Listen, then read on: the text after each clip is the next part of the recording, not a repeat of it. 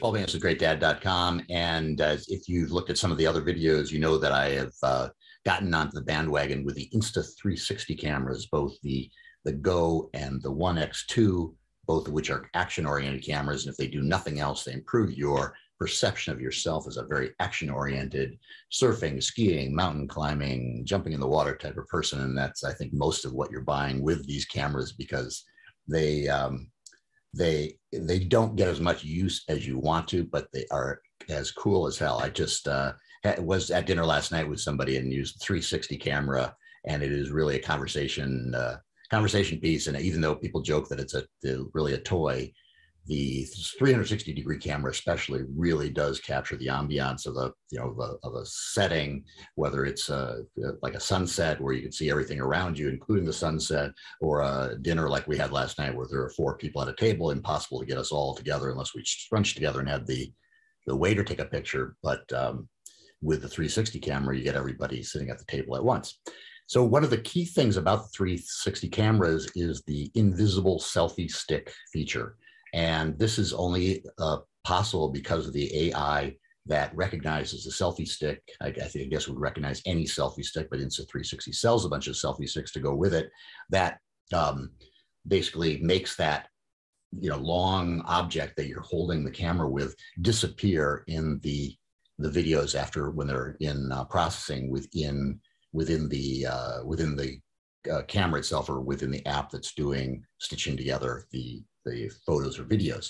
So I've become kind of a collector of these things, kind of without really thinking of it, because they've had these great sales where they'll charge, they have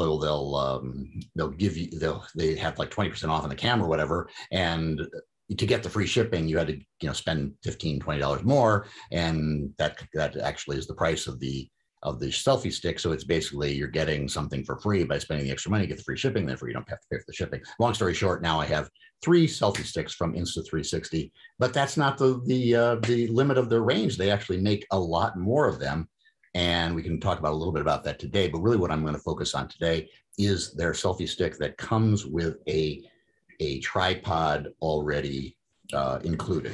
So this is the box that it comes in. The Insta360 invisible selfie stick and tripod. And I thought it was fun. Like I say, I paid nothing for it because I would have paid for shipping. So I got this. The regular price is $25. And it's kind of a thicker, this is basically the only thing in the box is the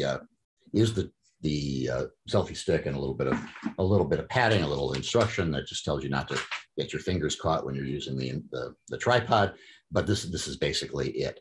And so it's a little bit thicker than the other tripods or the other selfie sticks that they make, because it has this tripod feature. And it's just a button that you push at the top, and then it opens up a tripod.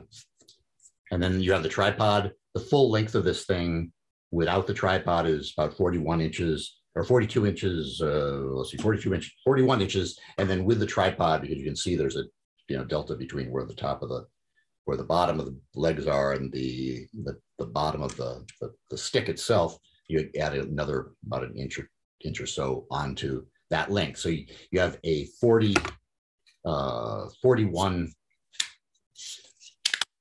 or 42 inch long tripod, and that's a good long distance. So that's only $25. So if you compare this though with the other ones that they make, this one is I think $20. This is the smallest one. I think it's 27, only extends to 27 inches. So, enough so that you can get your camera far enough away from you to get a full shot, but not as long as 42 inches. They also have one that is, this one is actually cheaper. It's longer, but it's cheaper. Doesn't have a tripod, obviously. And this one extends to 42 inches as well. Now that one's 42 inches as well. And it's about the same. It's about the same length as I guess it's actually shorter than the one that's shorter. So 27 inches, 42 inches. But what you get is they weigh about the same, even though this one has got is longer. I don't know what they're made of, something that's really light, but really sturdy. I mean, versus other tripods that I have. Like here's a tripod that's just kind of, it's got steel, but doesn't feel as secure. These are really well designed. They're beautiful to look at, and they work, like I say, with the stitching capability to disappear magically in your photos. Now, the other one that they make is a 10-foot long one, and they just did an improvement of that. So they have one that's 10 feet long at $69, and on a brand new model that's, I believe it's a little shorter and a little bit lighter, but it's $99 for basically the same thing. What I found, if you do like I do and you got some of these free with the lack of shipping, is in a fix, if you needed to do a 10-foot long selfie stick, you could use this. I don't think I'd want to use this long term because it's not really meant for that process. But if you're taking, just a few shots and you needed that long a stick, this will extend to I'd say a good 6 to 7 feet with the two of them together. Now, the ones that these two that lack the tripod, they do have the benefit that they can screw into each other and work like that. And any camera mount, this is a mount for an iPhone or any kind of mobile phone, just goes on the top like that. That's just a screw-on mount. It's the same type of screw-in mount that you'd have on any SLR or any other camera. So it's great for that.